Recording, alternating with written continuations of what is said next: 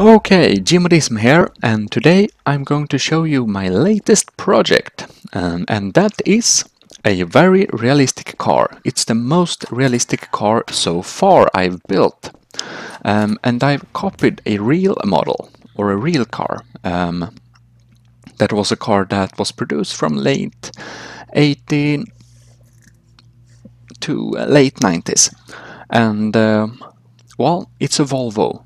It's a Swedish car brand. It's a Volvo 940 Sedan version. And I have this nice color on it. This pink one is petrol version and the white is diesel version. And I've chosen ACF engines that are most like the engines that was used. But we get into those details a bit more later, and I even almost made the logo. They have this diagonal bar at the front of them. And a other trivia is that Volvo is a Latin word that means we are rolling. And well, this is the car, diesel and petrol version. I'm very happy with the model of them. I think they kind of looks very much like a Volvo 940, though it should be said that other Volvo models like 740 are very similar to the design. But this is my hyper-realistic version, and this one basically has lights, and you actually have to start them with a key. But those that I displayed around there, they are better for racing. I've changed some, the controls are different on them, so it's faster to steer. But this one it's the regular way I steer vehicles. It's just personal control, but I like that. Wait, so let's drive this Volvo. Let's gear up, and this is the very characteristic 90s and 80s Volvo, like square headlights. It's very characteristic. So let's drive up into this map. So well, I've used the engines in ACF that was most like the engines that was really used.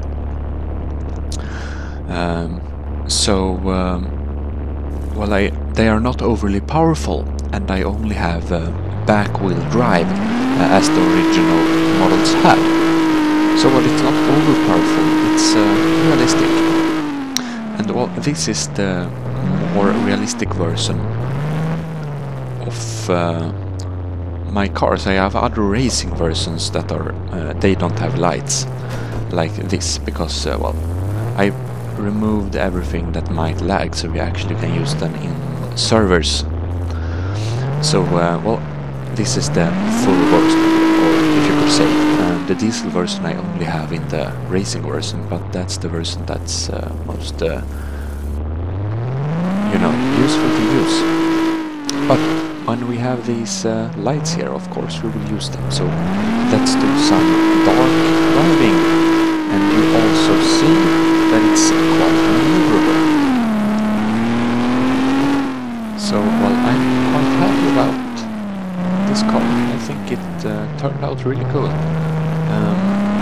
The chassis took a hell of a lot of time, but it looks certainly like a Volvo. So let's drive out from this dark place. So let's do some driving, and I couldn't resist to put a little G on the back. And now I will show you the brakes. I have backward brakes, like that, and it's weld latches that welds the wheels to the prop that they are accessed to, and that prop is uphanged to the base prop in suspension. So it is. Well, it runs quite smoothly, this petrol version. gearbox. And it's an inline 6. Well, this, my friends, is the diesel version of the car. And it's an inline 6 diesel. It's not as much horsepower, but it's faster acceleration. I've also customized the gearboxes to fit the engines in the best way to optimize the speed and acceleration. And now we will test the suspension by driving over these concrete bumps. So we can see here, we need to put in the brakes. I've connected the latch to the brakes button so you can hold it and gain some speed, like this.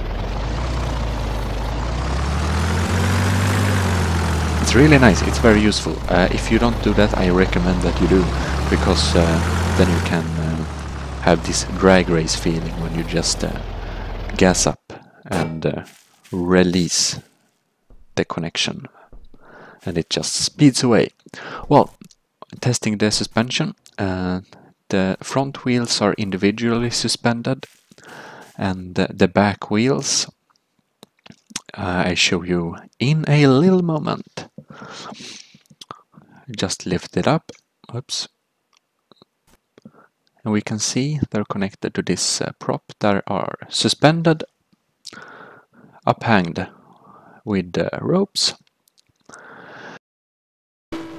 Well, let's do some driving in big city map. So we're basically going to drive around a bit to get a feel for the Volvo cars. And well, as you can see, it's quite maneuverable. Speeding up here and braking a bit, just turning smoothly. So now we're going to connect in backwards, gears, like that, just nice and smooth.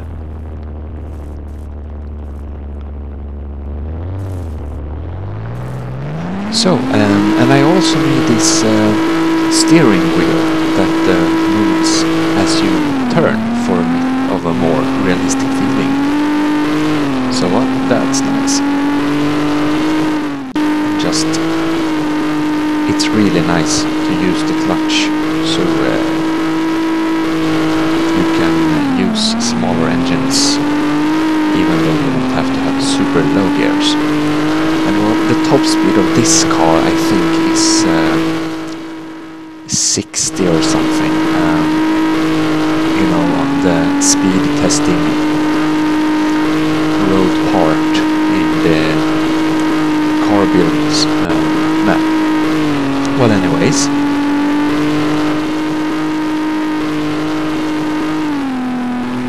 it's nice to drive around,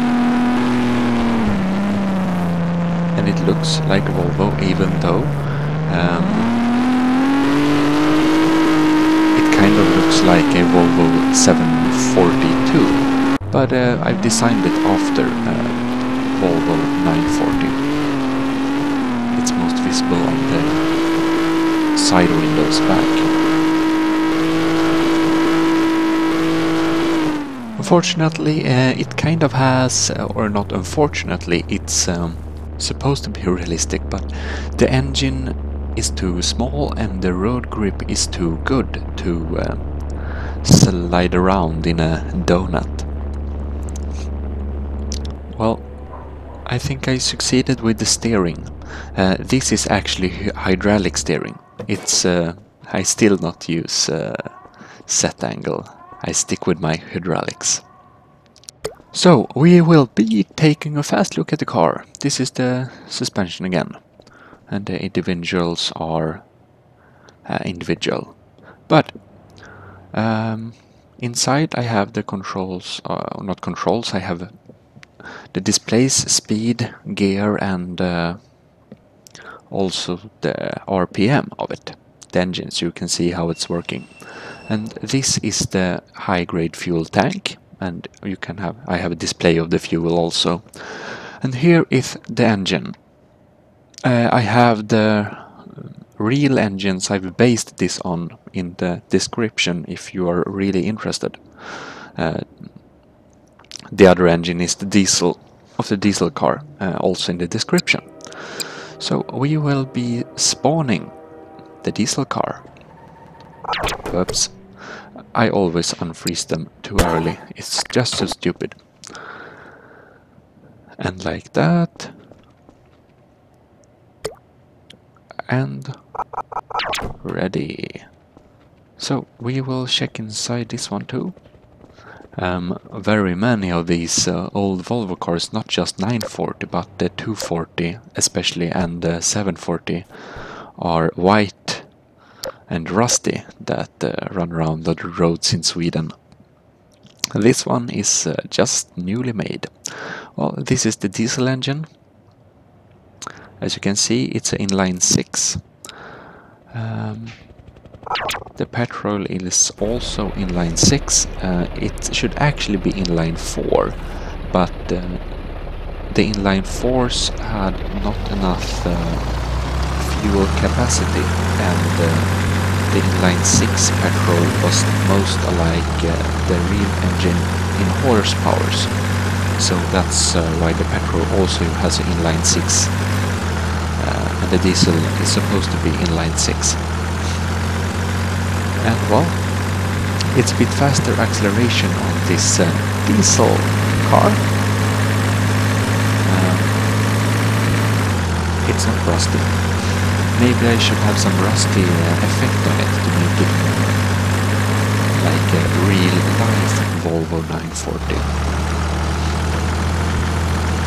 But this it's actually more suited to run around at these roads. It's easier to maneuver, but that might be because I have a lower speed.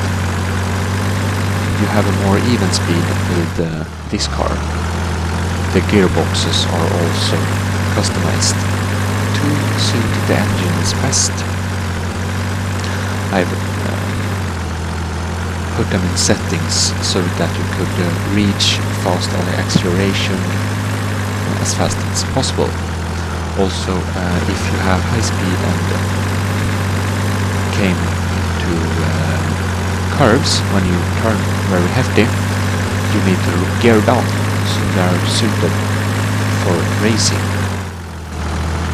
So well, say what you think about these cars. It's the most realistic cars in model I've made so far, and I'm currently working on making modded versions of this. I am thinking a turbo version, which I'm working on, and also a hybrid with electricity, also electric and diesel engine. So basically I'm making one modded version of the petrol and one modded version of the diesel. That's the plan anyways. And with this diesel, it has a bit of lower top speed than the petrol, but I can still reach 52 on plain surfaces like this, and it's kilometers per hour we're speaking. Like that. And well, I hope you have enjoyed this video, and well, comment these cars, and if you like this, you can subscribe if you haven't already. Well, check my channel for more of this Gmod videos and tutorials and stuff.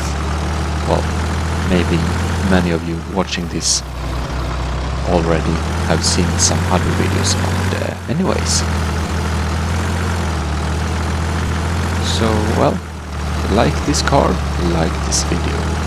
I hope you enjoyed it, and you shall have a splendid day or night or whatever time it is. Well, thanks for watching. Bye bye.